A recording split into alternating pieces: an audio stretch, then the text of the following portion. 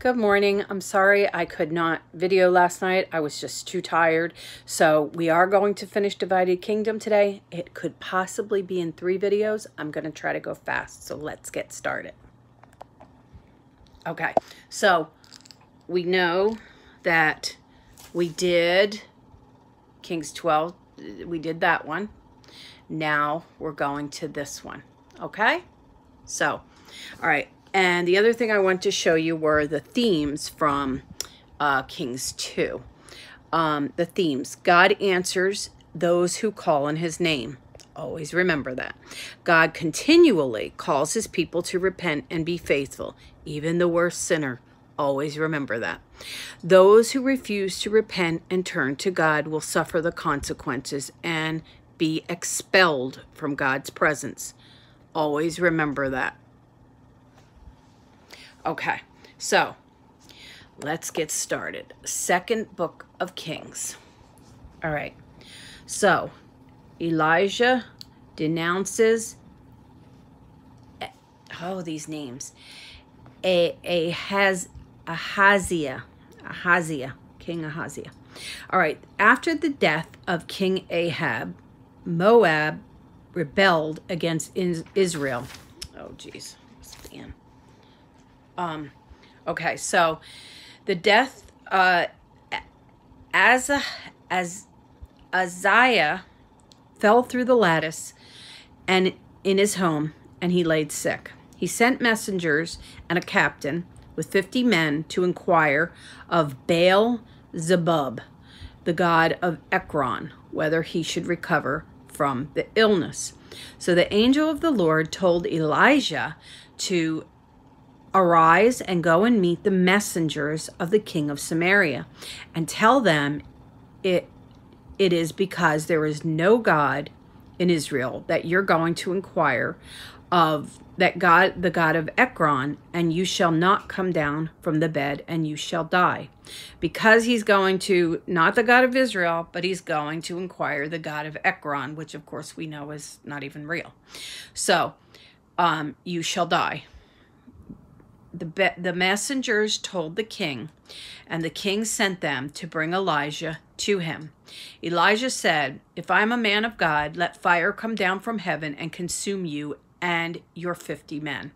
And fire came down and consumed the captain and all his 50 men. It happened again. The king sent another captain, 50 men. The fire consumed him. It happened a third time. Yes. So, let's see. The third time it happened, the captain fell down on his face and begged Elijah not to kill him. And the Lord told Elijah to go down with him and do not be afraid. So Elijah went to see the king and told him, "Thus says the Lord, because you have sent messengers to inquire of Baal of Zebub, the god of Ekron. There is no God in Israel. So to inquire of his word, and you will not come down from the bed. You will die." So it was repeated again. The death of Uzziah, because obviously he didn't listen. He was given a warning and he didn't listen. So the king died, and according to the word of the Lord, Jehoram, his brother, became king, because King Ahaziah had no son, and the rest of Uzziah's actions are in the book of Chronicles. So Elijah is taken up into heaven. It was time for Elijah to go to heaven in a whirlwind. So Elijah and Elisha set out from Gilgal. The Lord ordered Elijah to go to Bethel, but Elisha said, "I will not leave you. I'm going with you." A group of prophets said, "You know, the Lord is going to take your master away from you today." Elisha said, "Yes, I know, but I don't want to talk about it." And then Elijah said the Lord ordered him to go to Jericho. And Elisha said, "I will not leave you." This is repeated. He says this several times. So they go to Jericho, and a group of prophets came and said, "You know the Lord is going to take your master away today." Elisha said, "I know, but let's not talk about it." Then the Lord sent them to the Jordan River, and 50 prophets followed them to the Jordan. And Elijah took off his coat, rolled it up, put it on the water, and the water divided, and they crossed to the other side on dry ground. Now, who does that sound like? Moses, maybe? Elisha succeeds Elijah. After they crossed, Elijah said to Elisha, "Tell me what you want me to do before I'm taken away." And Elisha said, "Let me receive the share of your power that will make me your successor." And Elijah said, "Well, that will be difficult. But if you see me be taken away from you, you will receive it. If you don't see me being taken away, you won't." And all of a sudden, a chariot of fire pulled up with horses of fire that came between Elijah and Elisha. And Elijah was taken up to heaven by a whirlwind. Elisha saw it, so she has the power now, and cried out, and he never saw Elijah again. In grief, he tore his coat in two, and then he left with the 50 prophets. When he got to the river, he struck the water and divided it in two and walked on the other side. The 50 prophets from Jericho saw him, and the power of Elijah is on Elisha, and they bowed before him. But apparently they didn't see Elijah being taken up, so there are 50 of them, and they say, "Let's go look for your master." And Elijah says, "No, you know he's gone." But they insisted, and they went looking for him. Finally, 3 days later, when they didn't find him, they came back to Jericho, where Elisha was waiting for them. And he said, "Didn't I tell you not to go?" So Elisha performs miracles. Some men from Jericho went to Elisha and said, "The water in the city is bad and causes miscarriages." So he told them to put salt in a bowl and bring it to him. And they did. And he went to the spring and threw in the salt. Let me turn this page. Keep you guys up to date. Did I have that? Okay. Okay. So he told him to put salt in a bowl and bring it to him. They did. And he went to the spring and threw the salt in the water and said, "The Lord said, I make this water pure, and it will not cause any more deaths or miscarriages." And the water has been pure, just as Elisha said it would be. Elisha left Jericho to go to Bethel. And on the way, some boys came out of the town and made fun of him, calling him Baldy. Apparently, he was bald.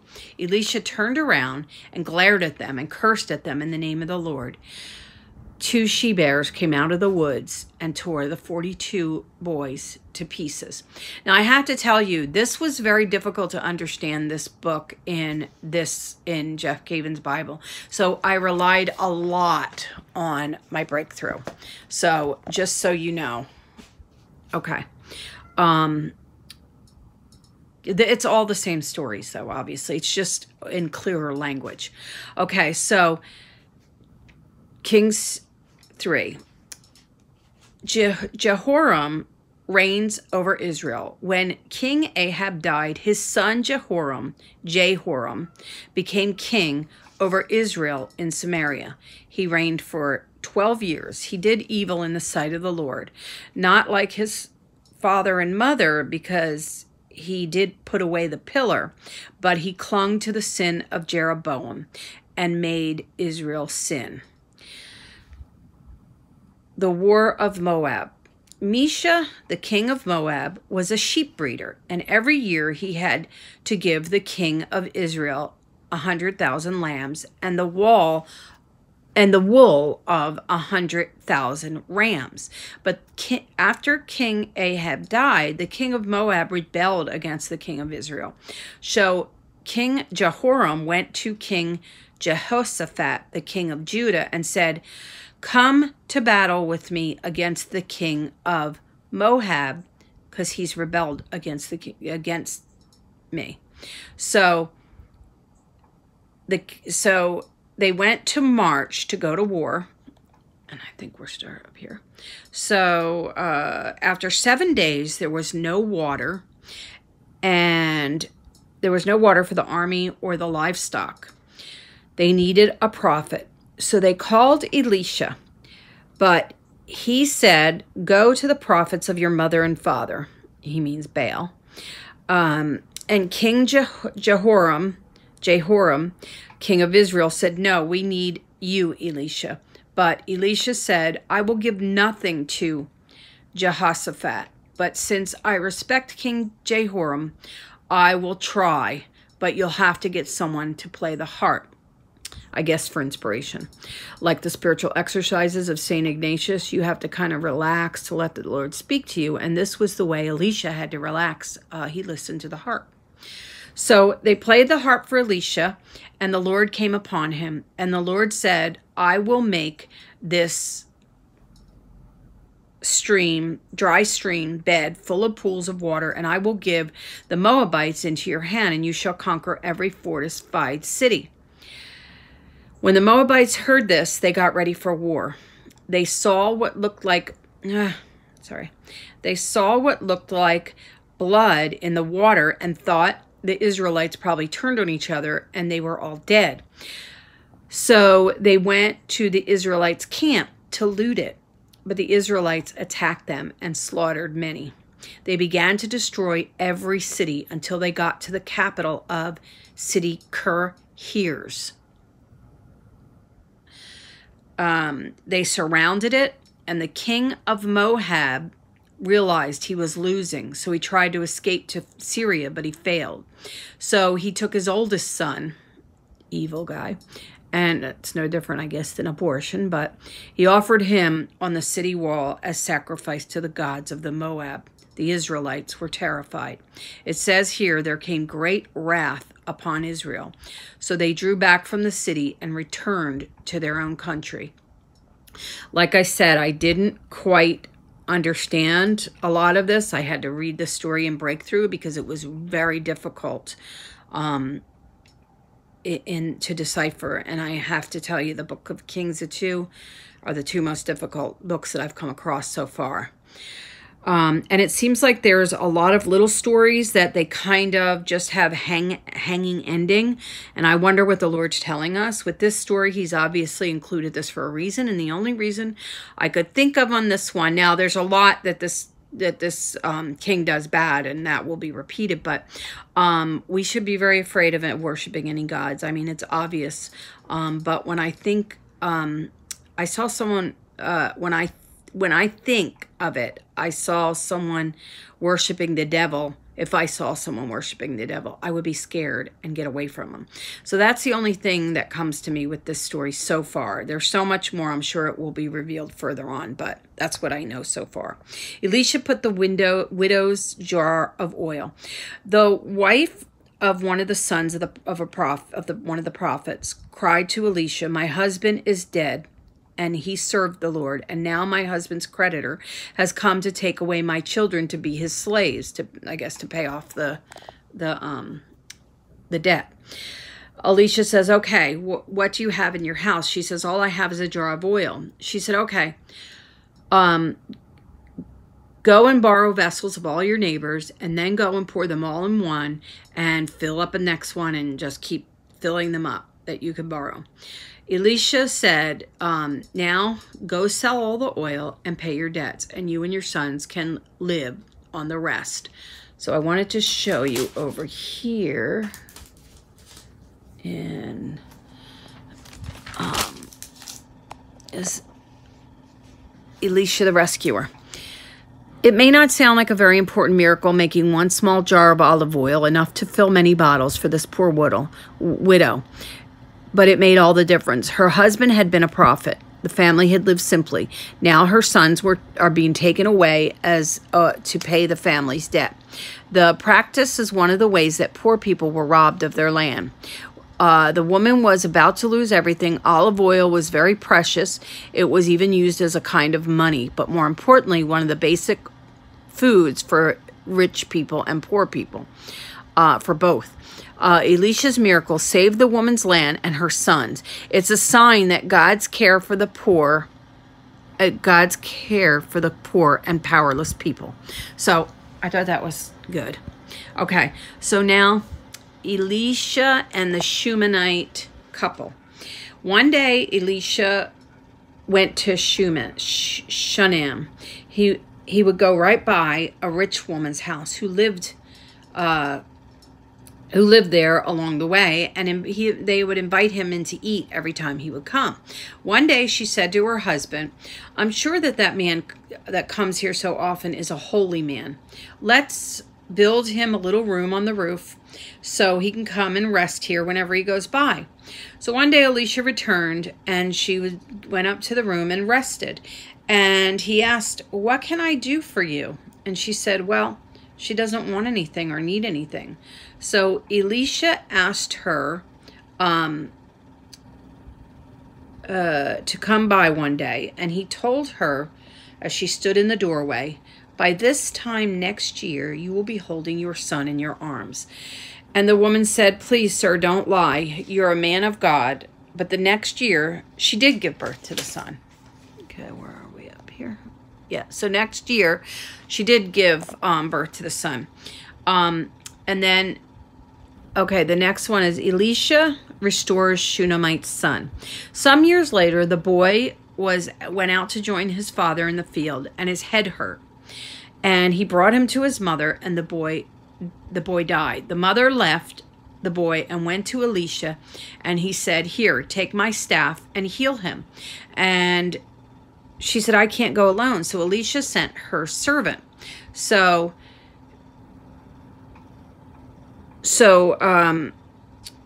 But the staff didn't work.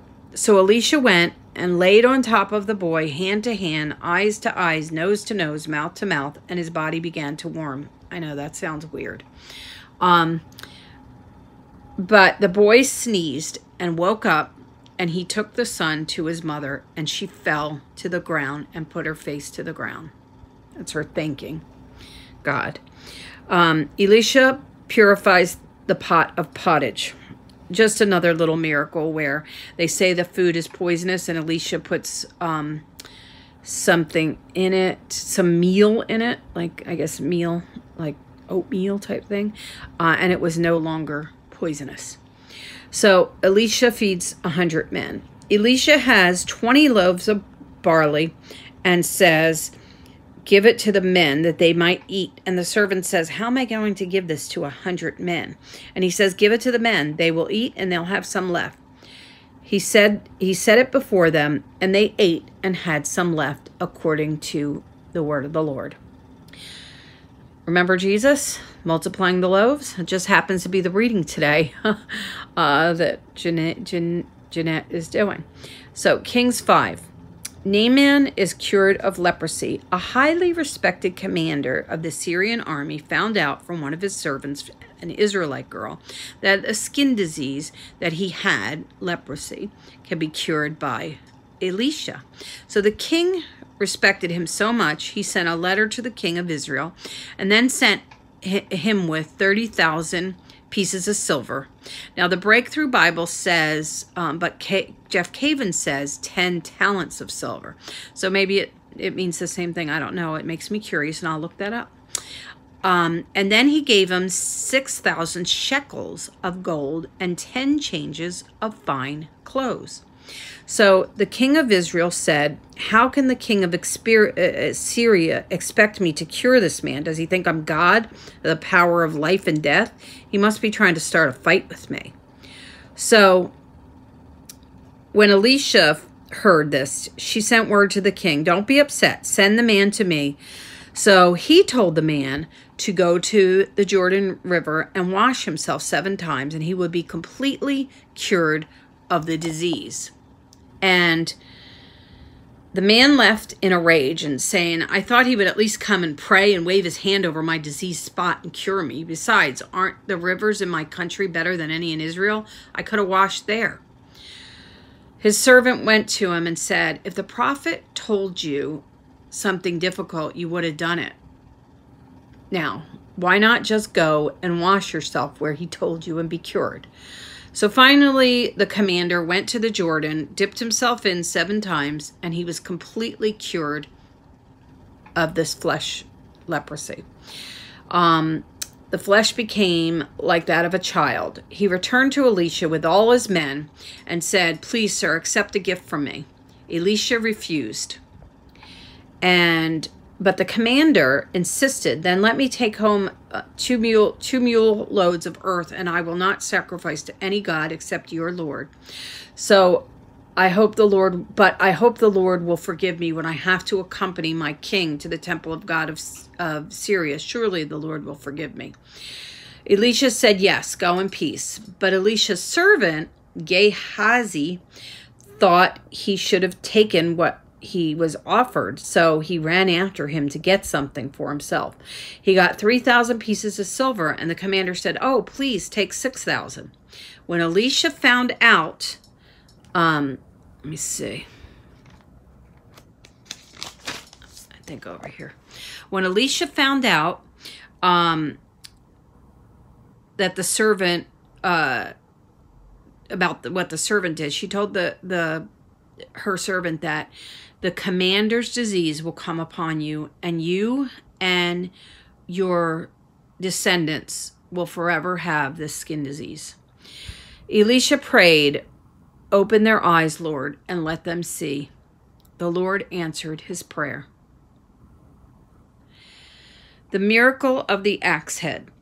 The son of the prophets were doing some work, and Elisha went with them as they were cutting down the trees, and an axe fell into the water. And the sons were very upset because the axe was borrowed. So Elisha said, "Where did it fall?" And he showed him the place, and he cut off his stick and threw it in there and made the iron float. And he said, "Pick it up." He reached in there and found the axe. I don't know why that little miracle. The Bible has some amazing stories, but I have to say these king books are a little bit strange, so I can't wait to see if Chronicle ties things together a little bit. Assyrian attack is thwarted. The king of Syria was at war with Israel, so he chose a place to set up camp, but Elisha sent word to the king of Israel, warning him not to go near that place because the Syrians were waiting to ambush him. So the king of Israel warned the people, so they were on guard. And this happened several times. So the Syrian king was very upset and said, "Which one of you is on the side of the king of Israel?" And one of them said, "It's not one of us, it's the prophet Elijah or Elisha. He tells the king of Israel what you say, even in the privacy of your own room." The king of Syria said, "Find out where he is, I will capture him." So let me see if I'm putting you in the right place.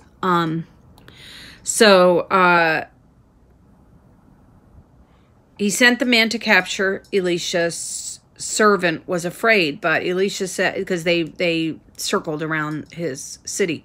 He said, "Don't worry, we have more on our side than they have on theirs." And then he prayed and asked the Lord to open the eyes. Yeah, I think that was accidentally in the other one. And let them see. The Lord answered his prayer. He asked the Lord to strike them, men blind, and they were. So Elisha went to them and said, "You are on the wrong road. This is not the town you're looking for. Follow me, and I will lead you to the man you are after." And so he led them to Samaria.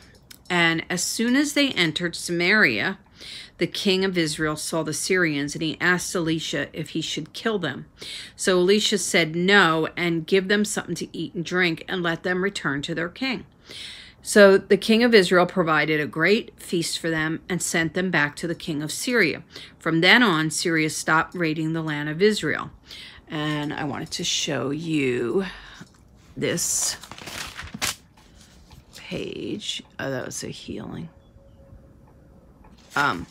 Okay.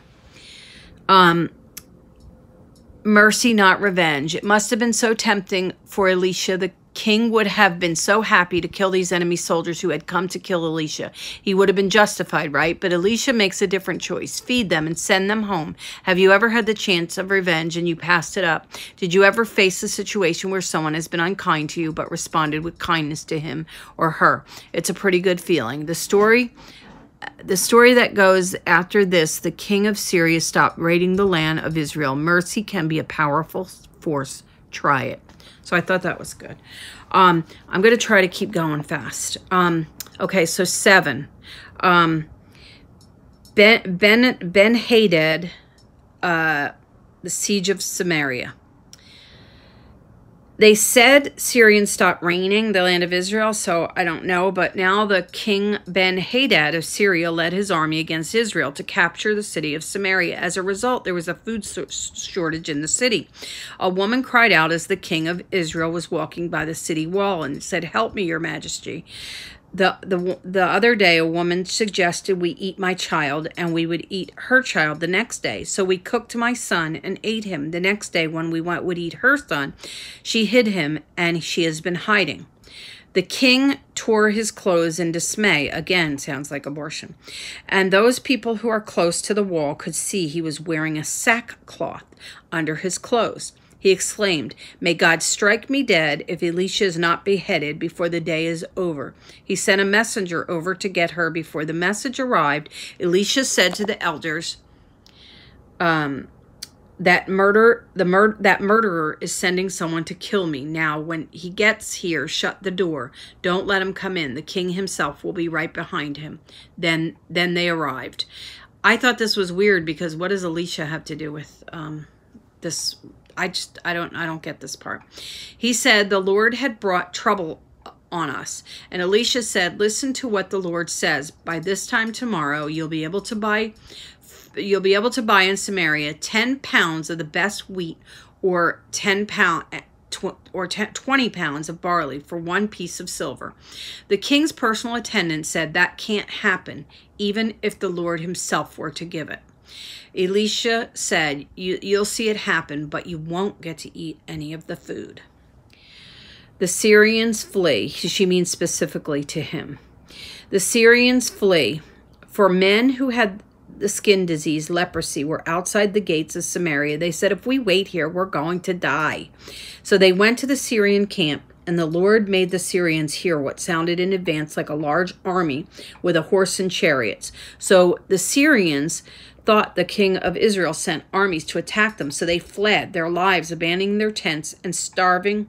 And the starving men with leprosy went into the tents and ate and drank and took all the silver and gold and clothing. When they said, "We shouldn't be doing this," sorry. Let's see. We shouldn't keep it to ourselves. We're sure to get punished. And so let's go now and tell the king officers. So they left and went back to Samaria, told the guards at the gate, and the king believed the Syrians were planning like an ambush because they knew the famine and they thought they would leave the city to find food and they would ambush us. So they sent some men to the camp and then finally saw it was abandoned. So they looted the camp, and as the Lord said, 10 pounds of the best wheat and 20 pounds of barley were sold for 1 piece. And remember, the personal attendant, the king's officer in charge, the officer was trampled to death by the people and died, as Elisha had predicted. When the king went to see him, the officer would see the grain, but he would never be able to eat any of the food. And that's what he said. And that is just what happened. He died trampled to death by the people at the city gates. Okay, page over here. I wanted to show you a box. The last shall be first. The Syrians are winning. Their siege is starving out the people of the city of Samaria. Just when all seems to be lost, some lepers discover the Syrian army camp has been suddenly deserted. In this dramatic story of despair turned into victory, the people at the bottom of society are the first ones to realize the good news. Lepers are outcast because of their contagious skin disease. They have to live outside the city. People turn away from them. Now they are the heroes and get to deliver the good news. And the Syrians are gone. Throughout the Bible, we see unlikely heroes, people no one would notice, that end up playing the role in God's plans. God seems to have a special place in his heart for people who don't have it all together. That's true. That's so beautiful. I wanted to share that. So 8, the Shunammite woman's land is restored. Okay. Remember the woman whose son was brought back to life? Well, prior to the famine, she had been told by Elisha that the famine was coming and it would last 7 years and she should leave the area if she could. So she and her family went to Philistine, maybe Philistine, I don't know, for 7 years. Yeah, the Philistines. So at the end of the 7 years, they returned and went to the king to get their land restored. And she found the king talking with Elisha's servant. The king wanted to know about Elisha's miracles. By the way, I don't think that was leprosy that fella had, just some kind of skin disease. Because if he were contagious, I don't think they would allow him around everyone. And now supposedly the servant has it. But anyway, so she found the king talking to Elisha, the servant. The king wanted to know about Elisha's miracles, so she was telling him about him. While the servant was telling the king how Elisha brought the dead person back to life, the woman made her appeal, and it was her son. So the servant said to the woman whose son Elisha brought back to life, in answering the king's question, she confirmed, yes, it was true. So the king called in an official and told him to give her land back, which included the value of all the crops that her field had produced during the 7 years she had been away. So that was interesting. The death of Ben-Hadad. Elisha went to Damascus when the king Ben of Syria was sick. He sent Hazael, one of his officials, to take a gift and ask the Lord to find out if he was going to get well. So Hazael went, and Elisha answered the Lord. The Lord revealed that he will die, but go to him and tell him he will recover. And so Elisha answered, the Lord revealed that he would die, but go to him and tell him that he will recover. Then Elisha stared at him with a horrified look.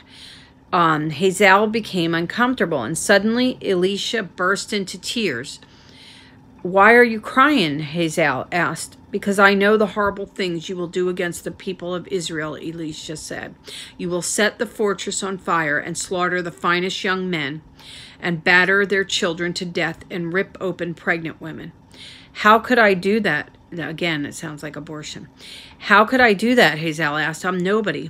The Lord has showed me you will be king of Syria. Hazael went back to King Hadad, Ben, and when he asked what Elisha said, he told him, you will get better. Then he took a blanket, soaked it in water, and smothered the king. That was weird. And Hazael succeeded King Ben-Hadad as king of Syria. I'm not sure I'd be able to follow the Lord's instructions the way Elisha did when he found out those horrible things that King Hazael would do. I'd be tempted to intervene in some way. God forgive me, right? Jehoram reigns over Judah. King Joram, son of Ahab, was king over Israel. But when King Jehoram became king of Judah, he ruled in Jerusalem for 8 years. His wife was King Ahab's daughter. Like that family, he followed the same ways. He sinned against the Lord, but the Lord was not willing to destroy Judah because he promised his servant David that his descendants would always continue to rule. This makes me think of all the times people say, why does God allow evil to happen? We don't know why. God's bigger plans. We just have to trust him. We have to have faith. Okay. Uzziah reigns over Judah. Uzziah reigns over Judah. I'm going to end this in a minute. In the 12th year of the reign of Joram, the son of Ahab, was king of Israel. Ahijah's son Jehoram became king of Judah at the age of 22, and he ruled Jerusalem for 1 year. Since he was related to King Ahab by marriage, he sinned against the Lord, just as King Ahab's family did. Then he joined the king Joram of Israel in a war against the king Hazael of Syria. The armies clashed at Ramoth and Gilead, and Joram was wounded in battle. He returned to the city of Jezreel to recover from his wounds, and King Ahaziah went to visit him there. Okay, we'll continue on the next one.